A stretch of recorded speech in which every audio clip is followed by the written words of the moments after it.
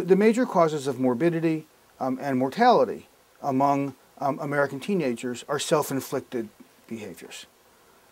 So motor vehicle crashes, homicide, suicide, drug-related behaviors that lead to health consequences, either because of the drugs themselves or because when you're using drugs or drinking, you're more likely to have an accident, get into a fight, have unprotected sex, so on.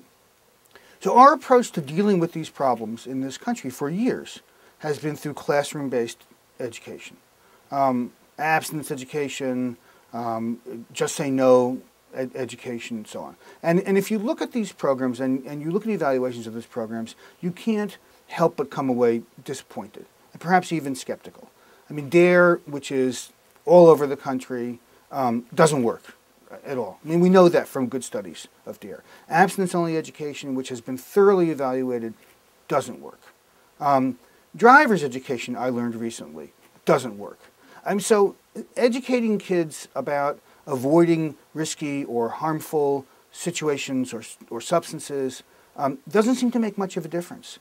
And I think that if you look at basic social psychology, that's not surprising, because what most studies show is that it's not hard to change people's attitudes and knowledge, but it's really hard to change their behavior.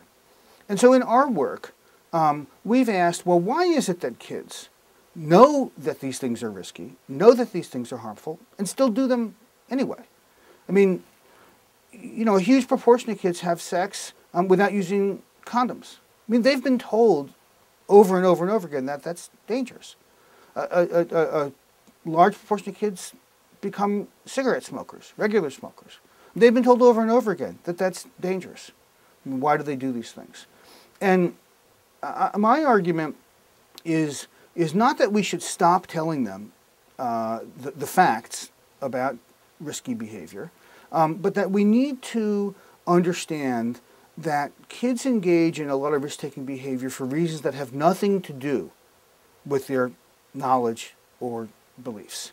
They have to do with something that I talked about earlier, which has to do with this increase in sensation-seeking and thrill-seeking that occurs during early adolescence, that has to do with changes in the brain.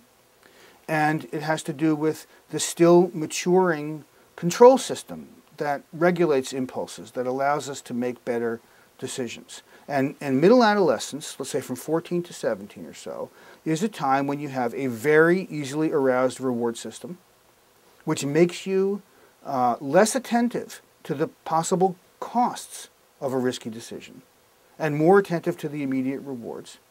So you have this hyper-aroused reward system, and you have this immature impulse control system. So kids pursue the rewards, and they don't have the brakes to put on. So how can we address this? Because clearly, when you were on a couch making out with your girlfriend and you're aroused, if you don't have the maturity of judgment to stop and say, we should use a condom before we go any further, you're going to have unsafe sex.